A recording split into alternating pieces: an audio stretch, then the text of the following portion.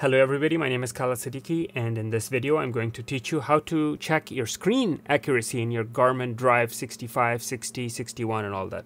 All the newer Garmin Drive GPS units. How to check to see if your screen accuracy is correct or does it need to be replaced. Because these screens on the newer Garmins, you don't have the calibration option because they're shiny glass. And not the regular, there are two types of touch screens, capacitive and resistive, and not all of them are calibratable. Okay, so this is how we check the accuracy of the screen.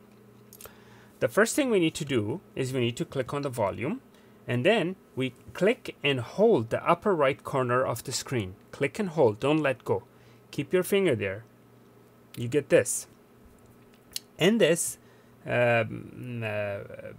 screen, you come to Developer, Test and Tools.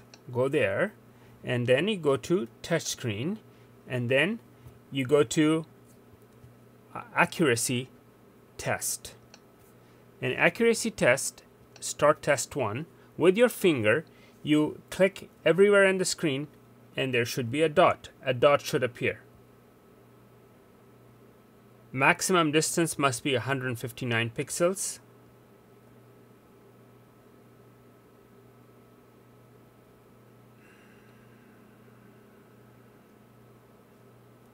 So wherever I go, the screen basically goes. Now let's go to test 2. This one, maximum accuracy is 255, 90, and so on. Again, like that. So this shows you how accurate it is. This one is pretty accurate, doesn't need to be replaced, but that's how you do the test of your screen, touch screen's accuracy, to see how accurate it is. All right, thank you for watching. Please like and subscribe.